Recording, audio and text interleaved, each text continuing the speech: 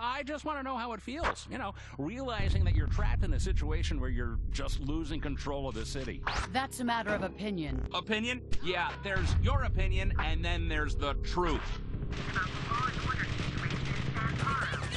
Any comment on the nightmare daring graffiti I see all over town these days? I mean, come on. Aren't you worried that you might have a public perception problem? I don't worry about what criminals are writing on walls, Dick. A safer San Paro. That's what I promised in the election. That's what I'm delivering. The City Security Act. That's your big idea, huh? Giving every yahoo out there a license to roam the streets armed? We need people willing to fight fire with fire. All you've done is create legalized vigilantism.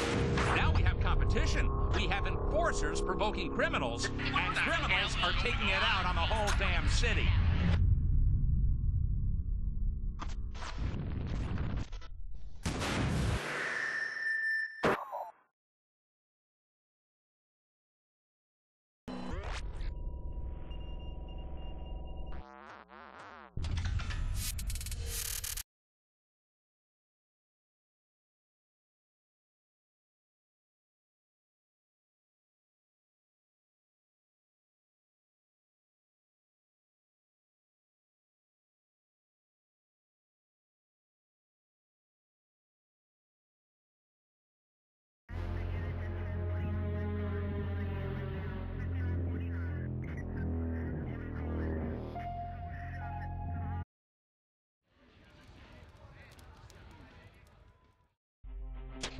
San Paro.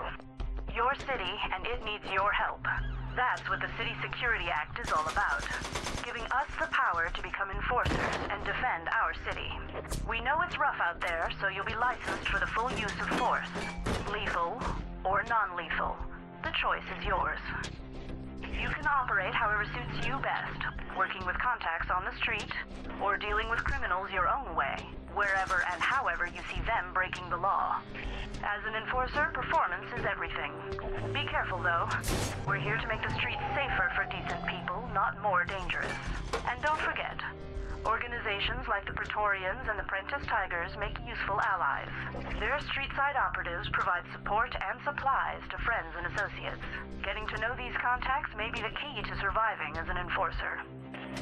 CSA licensed enforcers.